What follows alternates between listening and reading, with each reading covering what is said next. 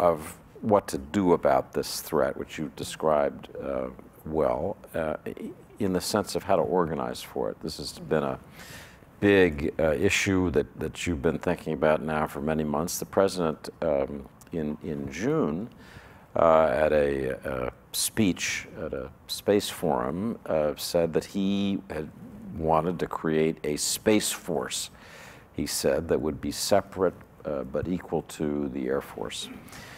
The Pentagon, as I understand it, is studying this, and it will complete a feasibility study next month, first of two.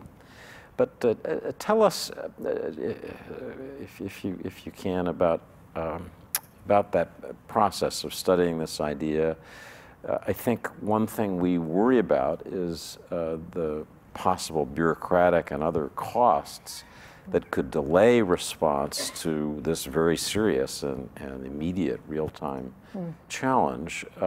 So how should we think about how to organize for this? One of the things, to put this in context, when I was going through the process of confirmation, my opening statement had to be approved by the then, I was only the second one approved in the Defense Department, so it had to go around the interagency, and most of the people were here from before. And they actually took out the sentence in my statement that referred to space as a warfighting domain. So that was a little more than a year ago. Couldn't even say space and warfighting in the same sentence. We now have the president, the vice president, the reestablishment of a National Space Council. We have a national space strategy, a national defense strategy that both recognize those. And people, and this year's president's budget, the fiscal year 19 budget, increased and accelerated defendable space with $7 billion in addition to the base budget, and reprogrammed another $5 billion within the budget to accelerate defendable space. So this is, both the Chief of Staff and I are actually very glad that this is now people are becoming more aware and having a debate about what do we do about this as a nation. And that just wasn't really there before. And I think it's tremendously helpful as we advance what we're trying to do to defend our assets on orbit. For me, one of the biggest issues is how do we accelerate acquisition? How do we move the Pentagon forward quickly?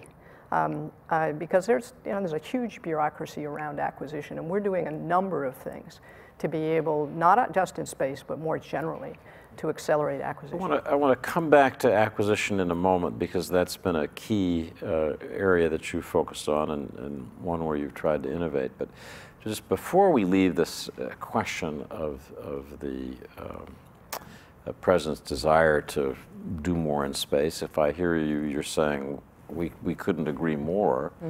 The question is how best to organize for that. And are there any thoughts you'd offer us about the transition and transitional issues? I've studied enough military history to see that when we make these transitions, they can sometimes be pretty bumpy. When the Air Force was initially created out of the Army Air Corps, that was brilliant not easy. idea, by the way. Well, I mean, the Marine Corps goes way back in our history, so it's not as relevant an idea.